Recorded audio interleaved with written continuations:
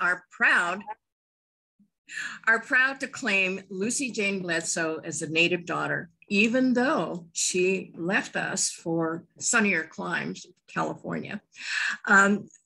When we were considering what kind of program we should be offering to honor the 50th anniversary of Title IX, my co-PVP, Bev, saw Lucy's presentation to the Santa Clara, California branch and suggested that I see the video as well. I was as impressed as Bev was, and we were delighted when Lucy agreed to share her very relevant story with Oregon Online Branch. Lucy's Lava Falls won the 2019 Devil's Kitchen Fiction Award. Her 2018 novel, The Evolution of Love, was a finalist for the Farrow Grumley Award for Fiction and the Lambda Literary Award. She's the author of an earlier collection of short stories, a collection of narrative nonfiction, and 5 other novels. She's received a Yaddo Fellowship, a California Arts Council Fellowship, and 2 National Science Foundation Artists and Writers Fellowships. And her writing has won the Saturday Evening Post Great American Fiction Award. As Arts and Letters Prize for Fiction, a Sherwood Anderson Foundation Fiction Award. My goodness, this goes on. And wonderful. And 2 Pushcart Prize nominations and an American Library Association Stonewall Book Award. Her stories have been translated into Japanese, Spanish, German, Dutch, and Chinese.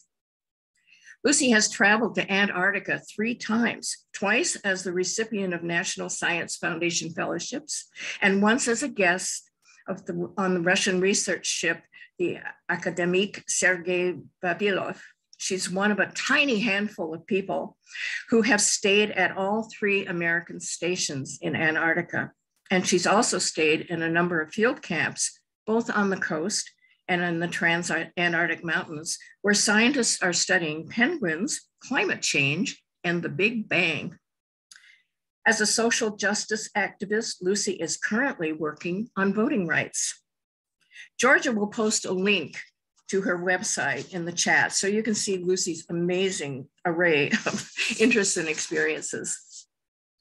This evening, we'll hear Lucy tell her personal story of her fight for Title IX as a student at Wilson High School in Portland. This amazing effort is portrayed in a slightly fictionalized form in her novel, No Stopping Us Now, which you can see the cover of behind Bev. This amazing effort is, yes, and it's a truly compelling story. I've read it and I was just blown away.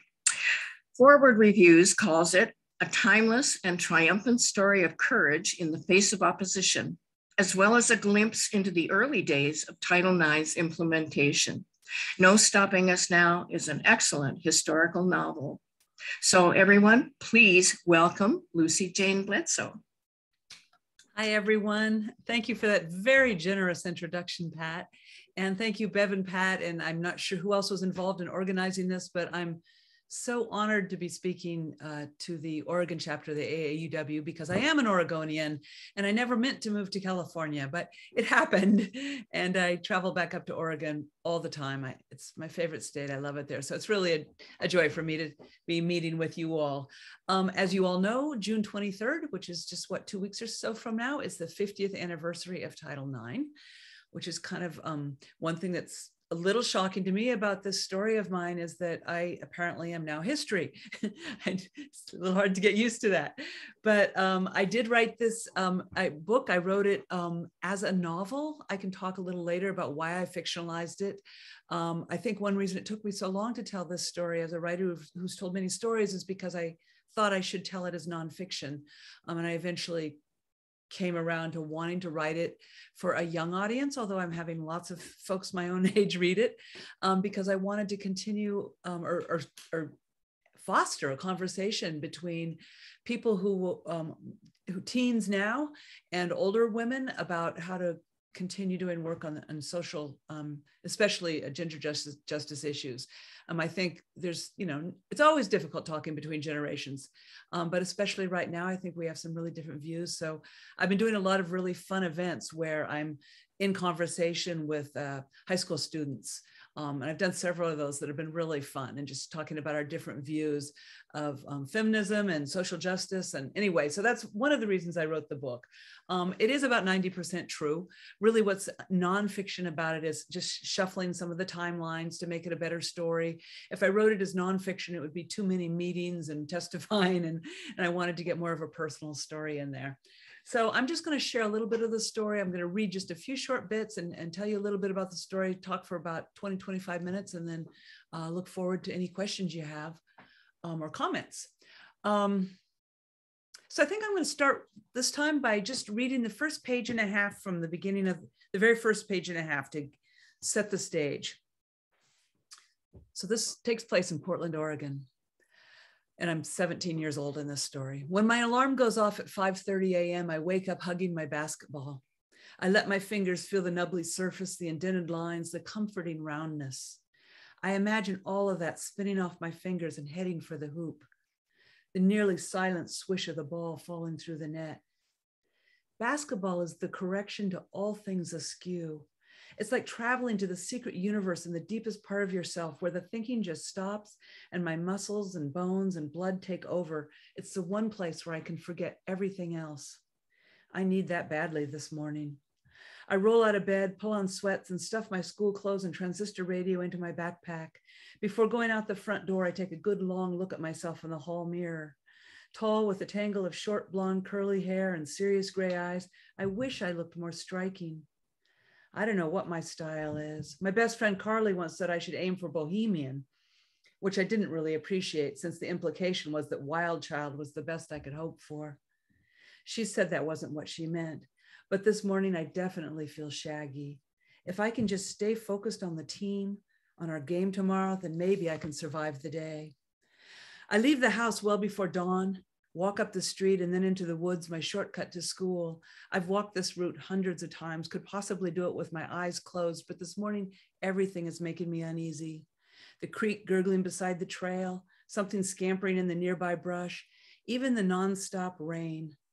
I was an idiot at the party on Saturday night and can't bear the thought of seeing Steve in school today. But what I'm feeling goes deeper than worrying about that. A profound uncertainty, something between dread and hope, is lodged in my chest. It's 1974, and the American president is a crook. I'm stuck in soggy Portland, Oregon for the unforeseeable future, 17 years old in the middle of my junior year. I'm hardly a kid anymore, and yet I have plenty of high school left to go. My 3 older siblings have all moved out already, and their being gone gives me a sense of velocity, like everything is moving forward too fast. It's like I'm hurtling towards a cliff, and maybe that's a good thing, a launch and a flight, or maybe it's a bad thing, an impending crash into the bottom of a canyon. So that sets a little bit of the emotional stage for where this character, myself, was then. I grew up in a big family. There were 5 of us kids, and both my parents were in the home. We were a very athletic family. My grandfather was a football coach by occupation, and my dad would throw us all in the car in the summers, and we'd go to these city track meets. And I loved sports. And my brothers, of course, well, not of course, but my brothers played baseball, basketball, and football. When I was in high school, all that was available was tennis and golf and swimming. And my brothers had taught me basketball. They loved being coaches, and I loved being coached. So I was dying to play basketball, but there was no team.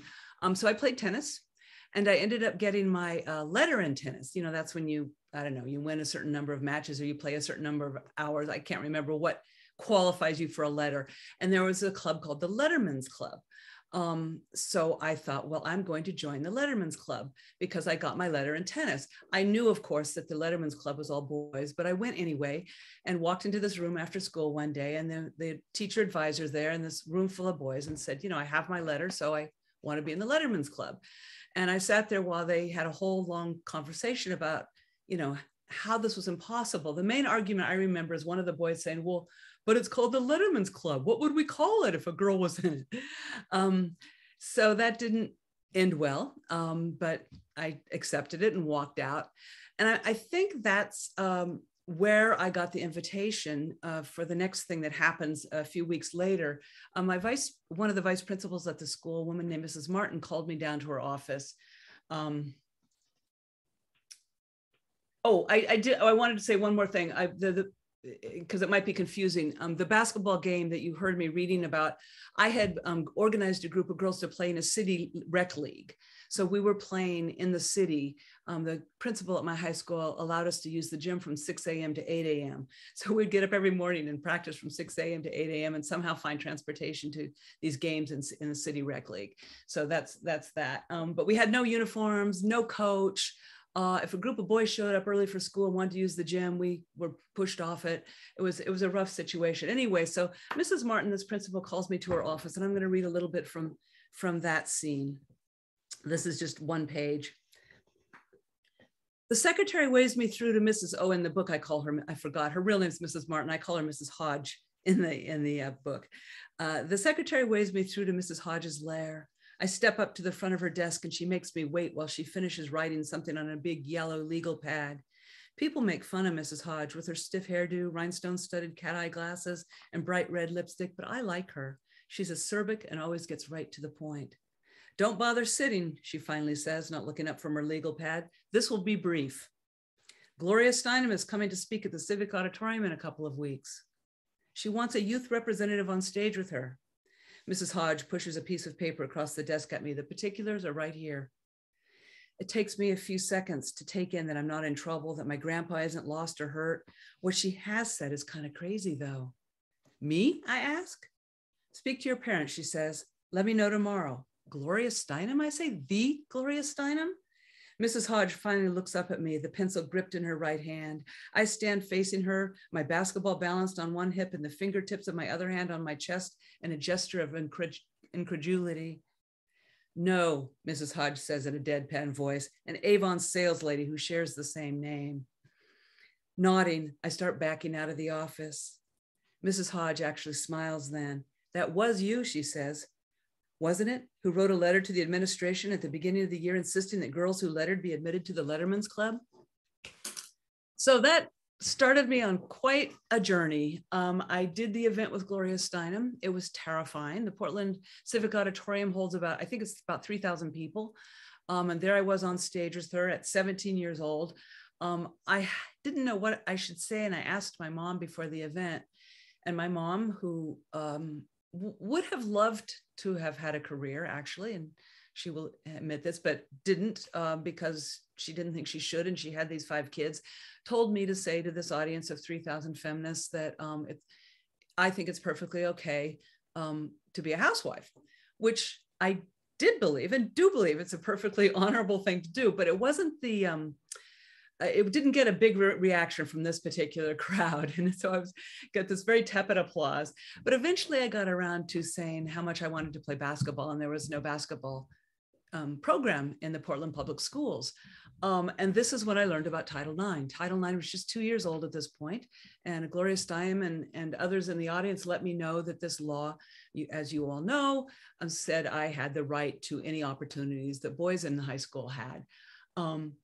So that was kind of amazing to learn. I think probably the biggest lesson of that whole event, though, was meeting Gloria Steinem herself, who was funny, kind, calm, reasonable, smart.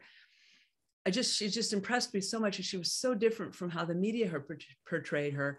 And indeed, I got up the next morning and read the Portland Oregonian, and my poor little naive 17-year-old self was shocked by how they described this event. This is a direct quote. Present in the audience, wrote this reporter, were the usual lunatics and bra burners. And they described Gloria Steinem as like a complete nutcase. And I was just amazed. They said, put things in her mouth that she hadn't said. So it was it was my first glimpse of the blowback that happens when you try to make change. I did meet some women, though, who older women who, one was a teacher at my school, said, hey, you want to work on this basketball thing? So they started driving me down to the legislature in Salem, where I testified there, and I started testifying to the school board. The the blowback, again, shocked poor little naive me. I couldn't, letters started flying around the city, from the school board to my principal, from my principal back to the school board, the athletic director, letters to the editor of the Oregonian, many of them outright calling me a liar and calling me all kinds of things, when what I had said was, there is no girls basketball program in the Portland Public High Schools, and there is a boys one. So how that can be a lie, it's sort of a factual thing.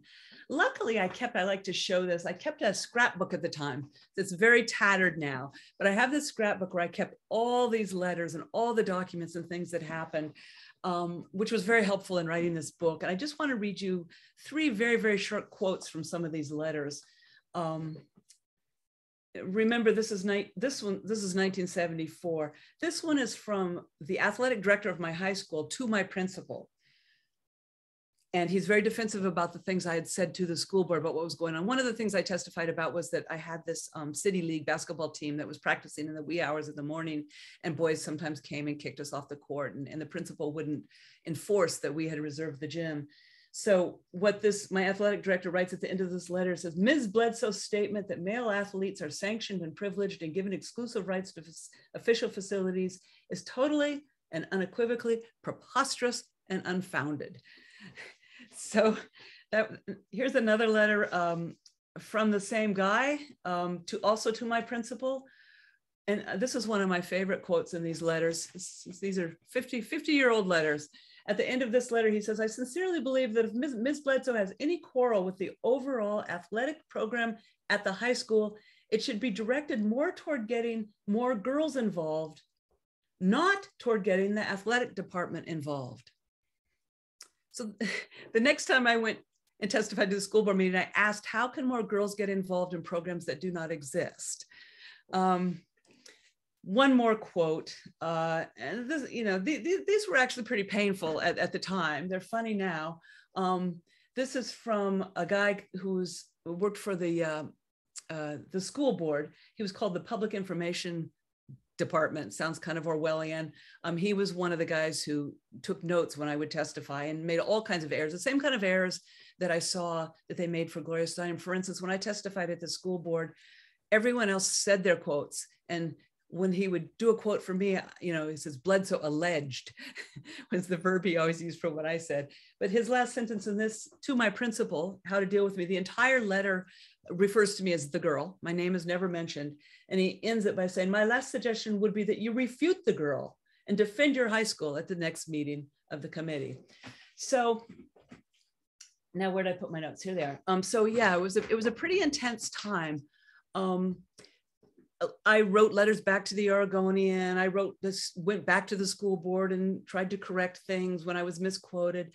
The scariest part, though, were the personal attacks. And it's sort of, again, shocking now, 50 years later, this happened. But the boys' basketball coach found me in a hallway at school one day and literally pushed me against a wall and told me if I didn't zip it, I would be very sorry. A direct threat. I guess now we would see that as sexual harassment. At the time, I told no one. I didn't tell my family. I didn't tell my parents. I just thought that was acceptable behavior. Several other coaches in my high school also told me that I had better shut up or I'd be sorry. My best friend at the time was a boy on the boys basketball team. And the boys basketball coach told the whole boys basketball team very disparaging things about me and asked them to spread it. One thing that's taken me so long to write this book is trying to come to terms with the anger and what was so threatening about this. And I guess I have more answers about that now at 65 than I did at 17, but it was a lot for a 17-year-old girl to take in. But I do want to read one last section here.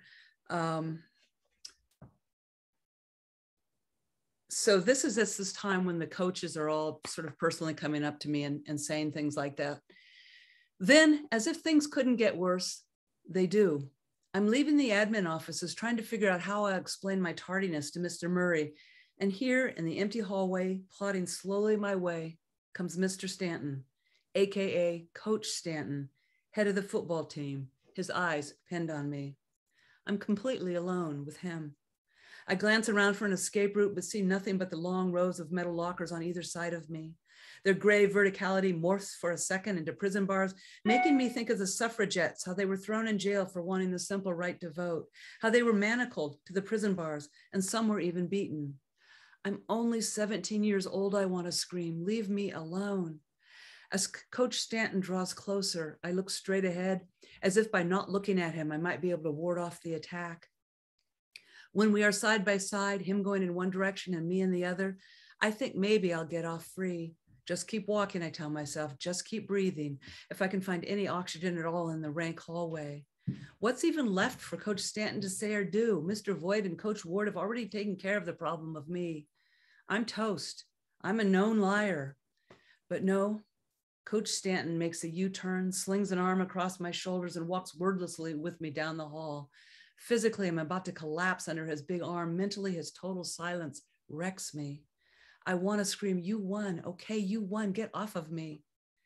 After about 30 yards of this side-by-side promenade, with me aiming for the exit to the outside, where with any luck I'll be able to breathe and walk freely, he says, did you say hi to your brothers for me? I remember he'd asked me to do that a long time ago on the day this all began. He presses. Yes, I mean, I haven't talked to them in a while, but I will. Weak, but at least it was honest. Good, he says. I hope they're doing well. I nod, then squeak out, they are. Glad to hear it, he says. Summer plans? Me or my brothers? You.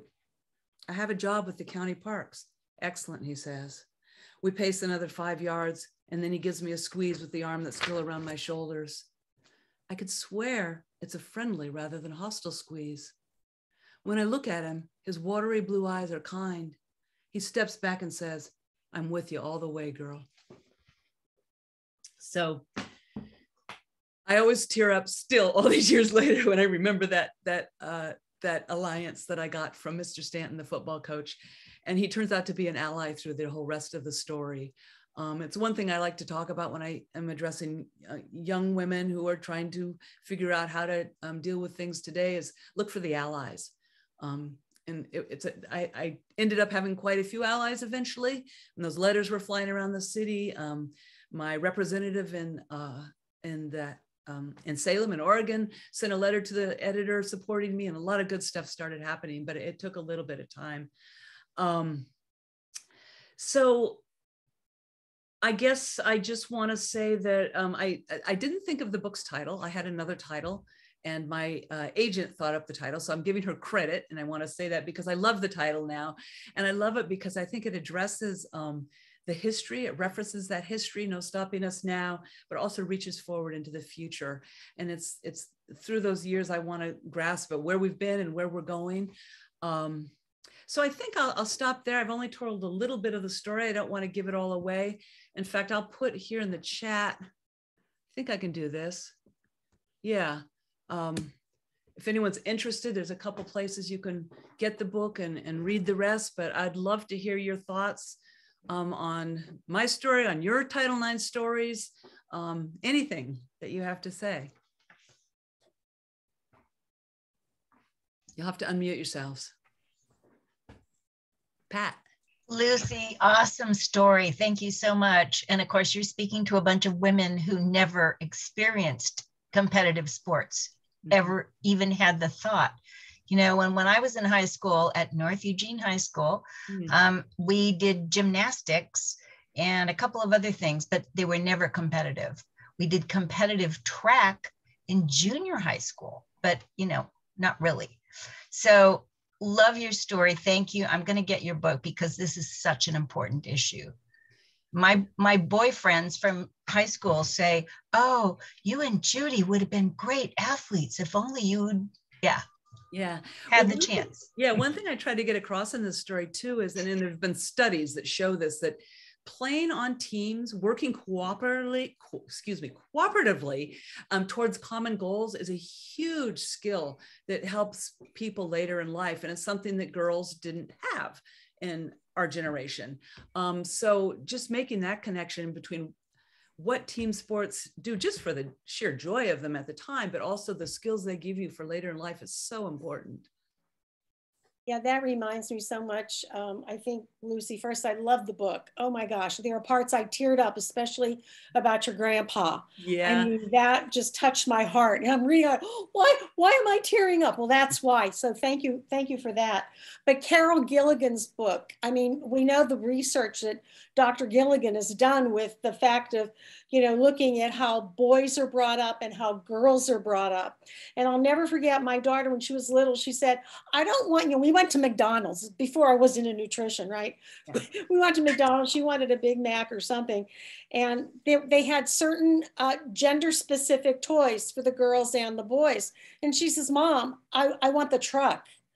And this is after I remember growing up with things like William's doll and everything that Marlo Thomas was dealing with. And that was part of my education and what I did as a teacher. But that's exactly what I did. And people would look at you like you're nuts. Like, what, doesn't she want, these are for the girls? No, she wants the truck. Yeah. Thank you. Yes. So yeah. And I got to tell you, one part of your book too, that just reminded me something that went back was, I think this is on page 151. You're talking about this whole idea about this girl looking like a 19th century girl who's taken the vapors, pale and vacant. Oh, and you're going through that description. All I could think about was something I read in college, The Yellow Wallpaper by, who was a Charlotte Perkins Gilman. I had to go back to that because that's where it put me. Thank you for getting me out of my head in the book into someplace else. I thoroughly enjoyed your book. I thoroughly enjoyed your story. Thank you so much for writing it and sharing it. No, well, thank you for saying all that. When you talk about going back to that time period, after the book, I had an editor, my agent sold it to a publisher, but the editor wanted me to make it a little more like 1974 and 1975. So because I had done it mostly from memory. So I actually went on Facebook and asked my friends, tell me your favorite memories and fashions and things from 1974 and 5. And it was very interesting because a lot of what people posted was inaccurate. They're posting things from the 60s and, just anything from the past. So that wasn't a very useful exercise, but it was kind of fun. But what I did do is I watched Soul Train from 1974. And I put a couple of those outfits that I saw on Soul Train on my characters in this book, which was really fun. I watched All in the Family, if any of you remember that show, but I watched some TV from that era. And that was very helpful to me in getting just some of the music and the clothes and getting the feel of that time.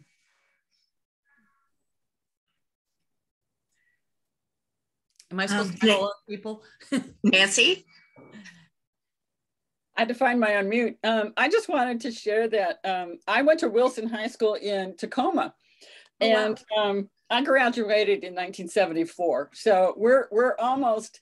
And what I noticed then is that I would have played basketball had there been basketball. I played intramural basketball in junior high.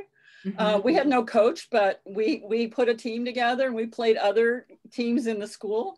And I played basketball in PE, but the only girls teams we had were swimming and water. What's the water dancing? What's that called? Synchronized swimming. Synchronized swimming for girls. Yeah. That's what we had. And what I know is that when I was a senior, so in 1974, I knew of two gals who were sophomores who were playing basketball. I mean, basketball had come to, and they actually got scholarships when they graduated. So it came into the high school just as I was leaving. It did that's because of Title IX. I played in college, and I think there's a couple young women, I think 2 years younger than me, who at Cal were the first ever women to get scholarships for basketball. So it was just starting to happen. Yeah. It's kind of amazing. I was annoyed though, just 2 years too old, right? Very frustrating. Yeah. Jenny. Yeah, I'll give you a different viewpoint. My children are both swimmers, and my son eventually was internationally ranked. But what happened with so many of the schools and bringing Title IX, they cut the boys' sports.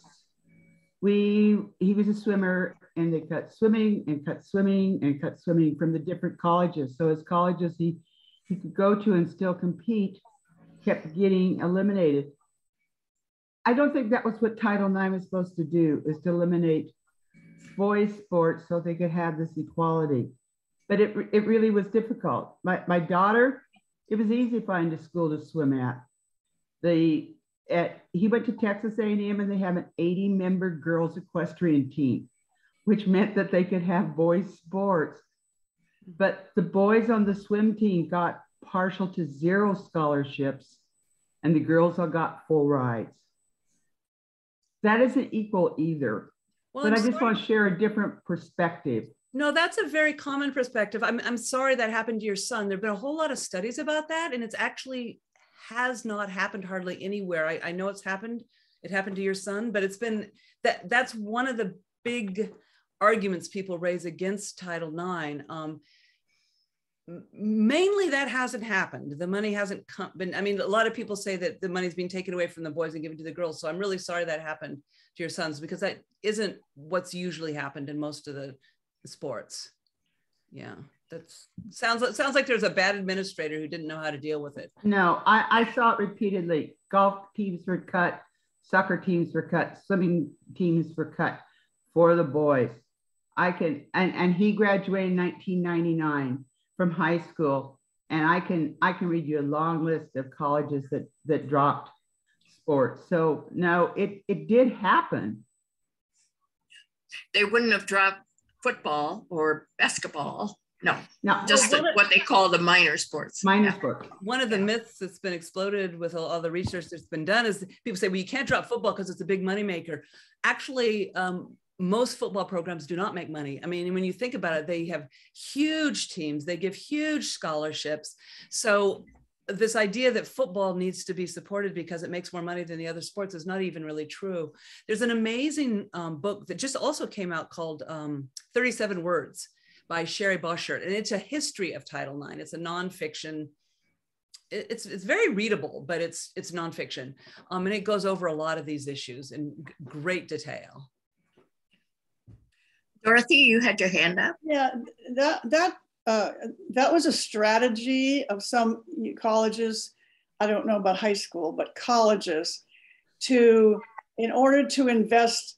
You say, well, if we're going to have women's teams, then we're not going to be able to spend as much money on men's teams. So it was a sort of zero-sum game strategy, and it pissed off the wrestling community because they were often the first ones to be cut, and there was a big lawsuit about it. I think today that would be a very difficult strategy to comply with Title IX, to cut men's teams in order to give some money, some support to women's teams, because it is not just equal money, it's what kinds of sports you got. But I wanted to say one thing about Tacoma, if you might. Nancy, you said you were there, and I live in Tacoma. When I first came here in the late 2010s, about 2010, Tacoma had been found out of compliance completely with Title IX, and they hired a coordinator to fix it up, to work on it, Jennifer Kubista, and our Tacoma at UW branch got to know her somewhat, but she went in and dealt with the entire athletic issue and was able to put together complete equality down to the middle school. So there's girls wrestling in the middle schools in Tacoma now because of that, and it's been a great it's a great addition. So Title IX took them 10 years, but they finally did make some difference in that kind of thing, because they were sort of not really complying. That's the trouble with that, with the whole sports thing. Is so big and so many schools, it's easy to get away with stuff for years and years and years. And Title IX was not enforced because of many lawsuits against it for so long. But I think it's maybe, I don't know if Lucy would feel the same way. It is coming around a bit better now. It is coming around better. There's still a lot of places that are not in compliance yet. Right. What's interesting, and I'm not, I was more on the athletic part of it in the early years, but more and more Title IX is now being used in cases of sexual assault and sexual harassment. It's been much more used, you know, with making classrooms safe for young women and girls. So it's taken a whole nother direction lately. And Sherry Boschard's book, 37 Words, does deal with that transition too. But yeah, it's probably a law that would never get passed today. That's a thought. Randa. Lucy, I'm just wondering if you've done an audio book yet of this. Let's see, where are they with that? I mean, the book just came out a couple months ago. I think, no, I haven't myself. And I think they're coming out with one, but I don't think it's ready yet. Pat. So I just have to brag about Oregon AAUW because a couple of years ago, our lobbyist, unpaid, our public policy person, Trish Garner, discovered that the state only had a half-time person overseeing Title IX, one half-time person for the whole state. So we all lobbied to get 2 people to oversee Title IX, and we were successful, but it was a huge effort, and 2 people probably still isn't enough. But can you imagine what a half-time person was able to do? Not much. Yeah. Let me ask you, Lucy, and I don't know if you can answer this question, but what do you see currently? I mean, a lot of places, a lot of schools are out of compliance still. What do you see to be the biggest barrier to implementation of Title IX now?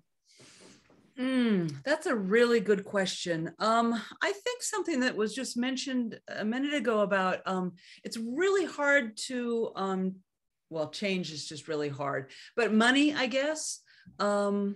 And people don't want to change, you know, what's happening now. That's not a very good answer. I don't know. I'm stumped. How about, does anyone else have an answer to that? Sorry. What is the biggest barrier? It's a really good question because, I mean, one thing when I was young and working on this, it's like, it just seemed there's a law and fair is fair, equal is equal, but it's not as simple as that because it's very complex and there's a lot of talk about which programs are bringing in money. You know, as I was referencing, the football doesn't as much in many schools as they pretend it does. I guess I would just say the biggest obstacle is just pure and simple sexism, actually. It's just really hard for women to get 50% of anything. You know, it's just hard. Thank you. We have other questions? Well, oh yes, Dorothy, sorry. I'm sorry, I just wanted to say, it wasn't until, I think, whenever there was it wasn't until the early 90s, I guess, that you could sue for money for non-compliance with Title IX. And that's been the most effective way to get compliance. Because that's where the sexual harassment came in. Once they were suing and getting money from universities or colleges for the sexual harassment cases, they started clamping down on that because they didn't want to have to pay money. But it's such a expensive and way to try to enforce a law by having it go to court with lawyers and take years and years. AAUW helped finance a number of cases for Title IX complainants in the old days anyway. But it's just that there's not enough oomph in Title IX there's not enough authority in the Title IX system to enforce it. It depends on self-enforcement and individuals complaining. And that's really very, very hit and miss. Yeah, I think you make a really good point, Dorothy, just the complexity of challenging some situations that aren't in compliance is just so difficult. A lot of people don't want to take it on. I mean, one thing I'm thinking of right now, and I know that the WNBA, the Women's Professional Basketball League, is not, of course, under Title IX because it's not a federally funded program, but I'm sure you've all heard they get paid a fraction of what the men in the NBA get paid. And it's the same question, why is that? Why is it? Or the soccer league, the famous soccer league where the women win constantly and the men's American soccer team doesn't, and still the women were paid so much less. So the same question, like, why is there not equal pay there? it's hard question to answer because it just seems there's no good answer. Someone wrote here that Betsy didn't help. Good point. Yeah. Do we have any other questions for Lucy? I have one that's completely off track, but I'm just dying to know the answer. Lucy, how did you get involved with Antarctica? Oh, yes. Well, you know, I think probably I write about a lot of different things, but I write a lot about the outdoors and human beings' relationships to our environment. I like to write about that a lot. A lot of my novels are about that. I like to think a lot about how human beings are animals and we don't think of ourselves that way. So what does it mean to live in this relationship to this planet? And then I like to write stories about that. So I heard about this grant you could get from the National Science Foundation where artists and writers, full expenses paid trip to Antarctica from the National Science Foundation. And I so badly wanted to go to Antarctica just because it's just such a spectacularly extreme place. I like to put my characters in extreme places and see what happens to them. So I applied for that grant. I got it. It was just one of the best experiences of my entire life. I love science. So I loved being in the field camps with the scientists, seeing what work they're doing, but also thinking about what my characters, as my scientist characters, as it turns out. I wrote a novel called The Big Bang Symphony, which is about 3 women who go and take jobs in Antarctica based on my travels there. So it was just a whole different direction I went with that exploration. Thank you. Marty? Another, I can't resist to ask this question. Are you at all related to Jane Bledsoe? No, I'm not. My sister always says, "Oh yes, he's my husband." I don't, but no. There seem to be a lot of unrelated Bledsoes around. Joyce asked the question, and yeah. Okay. Well, Beth? Yeah, I wanted to ask, because your book, No Stopping Us Now, just was released in April. Are you working on something new that you can kind of share with us a little bit without giving it all away? Well, I can. And you know what an elevator pitch is? You're supposed to be able to say like and I don't have an elevator pitch yet for my next novel, but it is sold and it's coming out in March. And it also takes place in Oregon, actually. So I can't think of a nice way to say it, but another one of my obsessions, I guess if you're a writer, you have to have obsessions, is my, shall I say, anger with, frustration with the religious right and what they are doing to this country and the hypocrisy in what these rightist Christians are calling Christianity, which is so different what I think of Christianity is. So it's a novel that takes some characters take them on. So that's not a very good elevator pitch. And I actually wrote a note to myself today. I have to say a more compelling way to describe this novel, but there's that. Yeah. Renaissance woman you are. I don't know. All over the map. All over the map, yes. Well, thank you, Lucy, so much for joining us and sharing your story with us. It has been a remarkable and unique experience, and we really appreciate your being here. Thank you. I enjoyed meeting you all. Thank you so much for having me. Great. Take care.